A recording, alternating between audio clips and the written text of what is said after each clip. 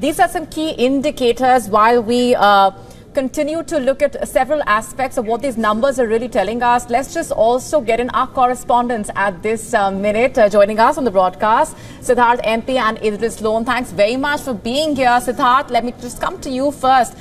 Give us a broad perspective in terms of why the BJP's performance was very crucial as far as the entire southern region is concerned, and what the mood on the ground is looking like for you right now where you are.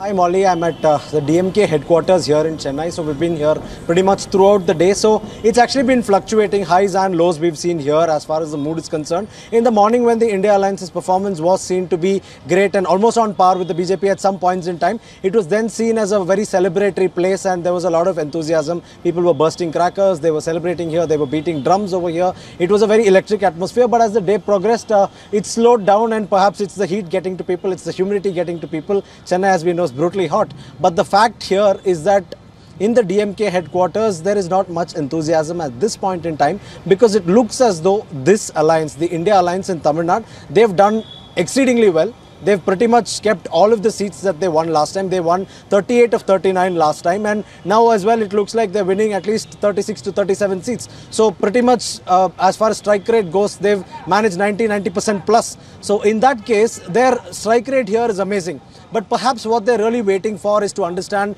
the national picture and understand whether there is a possibility for the India Alliance to form a government or something of that sort. So that's the current situation here as far as Tamil Nadu is concerned. So this is what we have to see. And looking at the overall scenario in the state, BJP per se has not got any seats on its own. There is only one NDA ally, BJP ally as part of the NDA, that is now leading, but of course not a great margin. In addition to that, BJP, there's no possibility of seats so far as Tamil Nadu is concerned. But then the party can take a consolation prize or take solace in the fact that their vote share has now risen beyond 10% in Tamil Nadu. So far it was anywhere between 3 to 5%. So almost doubling or tripling of vote share if you would have it that way. Right. And at the same time, BJP is also a party that considers that it's in Tamil Nadu for the long haul. So in that case, increase in vote share is something they have to take solace in. And most important observation in Tamil Nadu, it's been an absolute sweep by the DMK-led India Alliance. And then, sadly for the AIDMK, the opposition party in the state, a party that's ruled the state for several terms, a party with the tall leaders like J. Jayalalitha and MGR at one point in time. They have almost not won any seats at this point in time, perhaps leads in 1 or 2, but so far nothing concrete. All right. So this goes on to show that the DMK is completely swept. Right. Siddharth, I want to go back to a point you briefly mentioned and touched upon, that the TDP, of course, is seeing a big win in the state of Tamil Nadu, but it's also eyeing at the national picture, as you said, about the possibility of what will happen there, because the BJP is looking at some of the unexpected defeats, which is obviously playing out in the favor of the India Alliance. What is your assessment? How big of a role can Chandrababu Naidu actually play in this?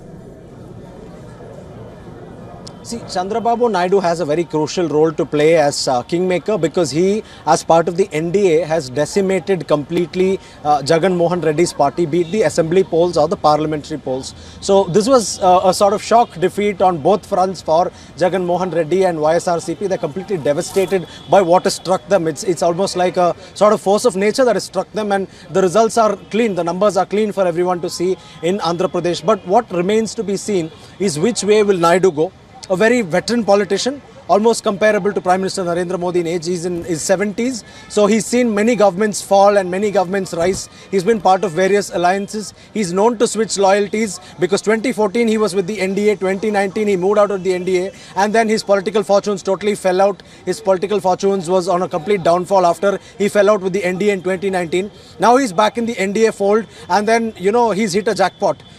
There's a possibility of his son becoming chief minister, and what are his ambitions we don't know, because he's in his early 70s. So does he want to be chief minister? Does he have bigger ambitions? What will be his bargaining chips? But of course the kind of seats that he's got in Andhra Pradesh are crucial, because be it the Lok Sabha or, you know, the assembly seats and what it would mean in the Rajya Sabha, all of this are very, very significant for the TDP.